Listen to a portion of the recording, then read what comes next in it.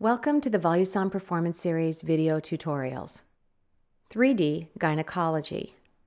When planning to acquire a 3D volume, there are certain settings you must optimize.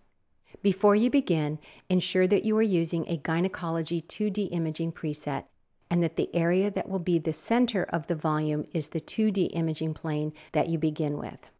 In this example of a uterus, you will begin in the mid-sagittal plane. To start the acquisition, select the 3D40 hard key and choose 3D from the display menu. 3D40 has its own set of presets, so when preparing to acquire a volume, select an appropriate 3D preset and confirm that sectional planes is selected. A region of interest or ROI box will appear on the monitor that you will place over the area that you want to acquire as a volume.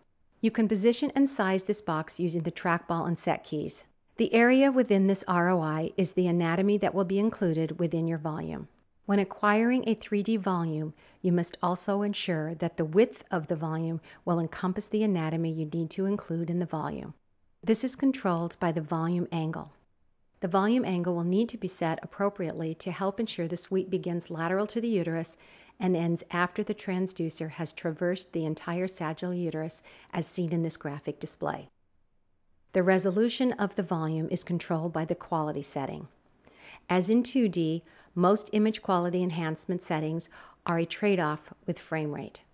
The higher the quality setting, the slower the acquisition will be, thus collecting more information in your volume and increasing resolution. Once you have these parameters set, you are ready to acquire your volume. Begin by scanning in what will be the center of your volume. Select the Start Trackball key to enable the probe to begin acquisition. The elements in the probe will scan from one side of the uterus to the other. Once the acquisition is complete, the volume will be displayed in the sectional planes view.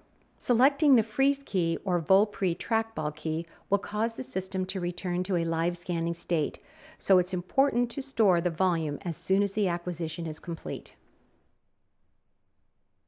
In this quad display, the upper left image is known as the A plane, the plane of acquisition.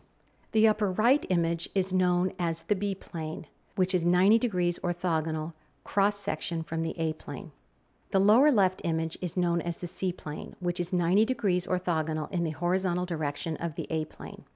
The parallel shift control knob will pan through each of these planes to evaluate the anatomy in more detail.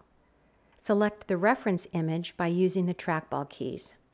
The axis dot is the same point in space in all three planes, so as you use the trackball to move this dot in one plane, the other planes move accordingly.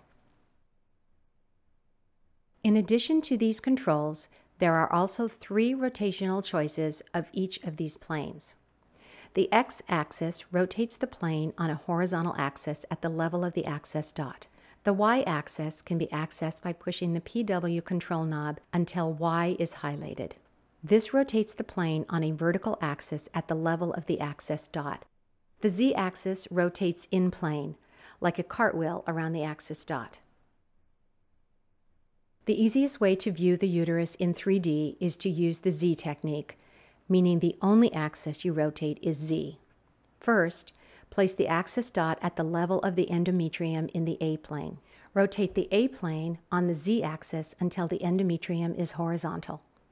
Use the trackball key to activate the B plane, then rotate the B plane on the Z-axis until the endometrium in the transverse plane is also horizontal. Use the trackball key to activate the C plane and rotate on the Z-axis until the fundus is upright in the 12 o'clock position. You can also bring up the C plane as a single screen, then parallel shift through it. This plane of the uterus is unique in ultrasound 3D imaging as it is not a plane accessible in 2D imaging. The Voluson Performance Series is an easy-to-use system with excellent image quality and performance to help meet the needs of your practice.